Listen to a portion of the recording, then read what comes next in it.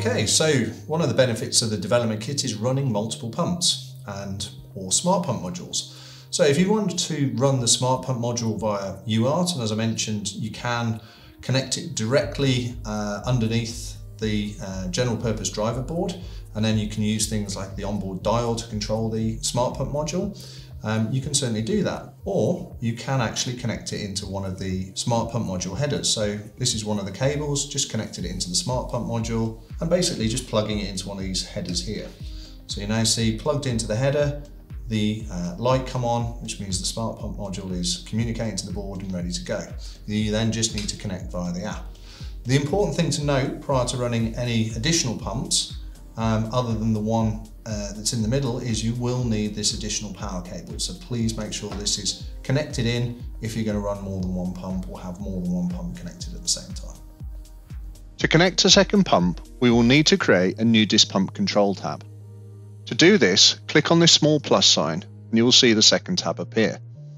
In this example, we will be connecting a smart pump module over I2C, so we will need to click the Scan I2C button. This will then bring up an I2C address. We click on this, hit connect, and you'll see the system inputs come to life within a few seconds. It is important to note that if you are connecting multiple smart pump modules over I2C, you will need to configure them with different I2C addresses. How to do this is covered in the manual and also our communications guide. To create a plot for this second pump, simply click on this plus sign and you will see a secondary plot window appear.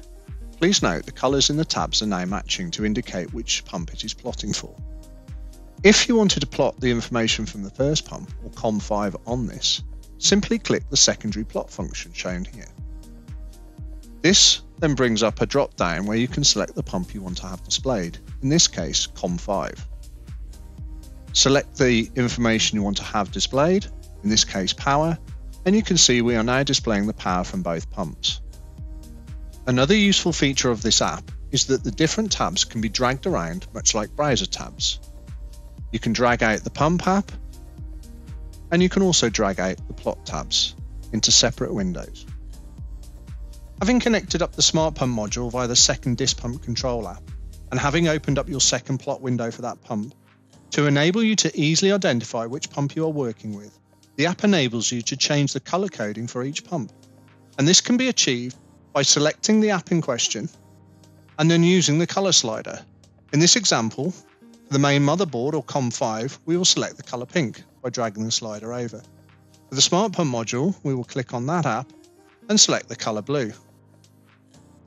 Doing this not only changes the color on the tab in the app, but also the color of the status LED either on the main motherboard or the smart pump module, so you can also quickly identify the hardware as well.